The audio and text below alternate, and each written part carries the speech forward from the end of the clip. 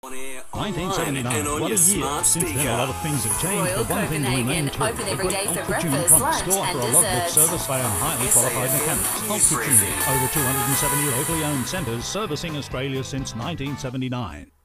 Hey there, I'm Mikayla Savage with your news briefing. A new task force has been established as Medibank continues to offer support to customers who've had their personal information compromised in the recent cyber attack.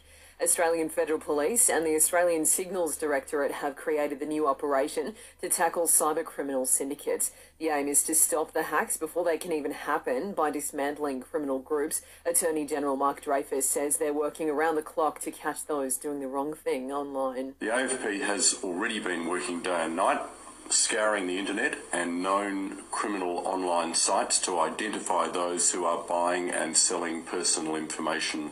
Federal Police yesterday confirmed they believe a group of individuals operating primarily out of Russia are responsible for the data leaks.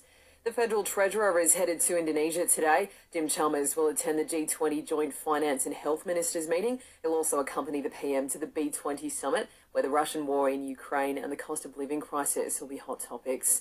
The flood risk hasn't gone anywhere for residents in parts of northern Victoria and southern New South Wales. More heavy rain and storms are headed that way over the next 24 hours. The same goes for South Australia as well. State emergency services are preparing to offer assistance to those in need.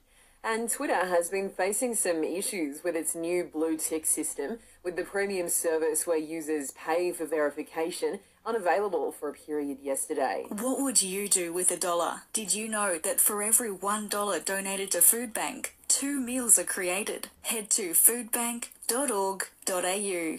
In the AFLW this afternoon, the Tigers are up against the Kangaroos in Melbourne for their semi-final. In just over half an hour, the Crows and the Magpies will go head-to-head in South Australia in the other semi.